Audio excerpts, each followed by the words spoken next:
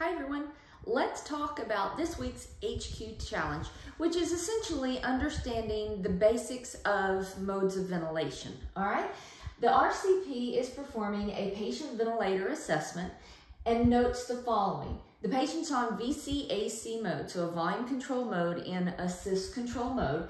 Set tidal volume is 400, the set respiratory rate is 12, and the total respiratory rate is 20.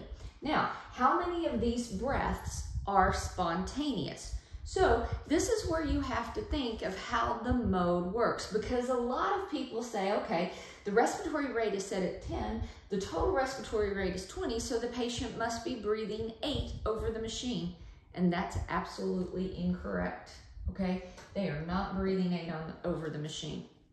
What this is in assist control mode, what happens is the patient is allowed to trigger the vent, and then when they trigger the vent, the machine pushes the set tidal volume in with the set peak flow.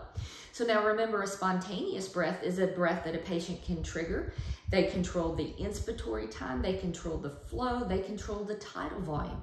So none of those things other than the trigger mechanism does the patient have any control over. So there are absolutely no spontaneous breaths in assist control. What we call the triggered breaths are assisted breath. So it's not 12, not 20, right? So the answer is 0. There are no spontaneous breaths in assist control mode. Hope this helps. See you soon.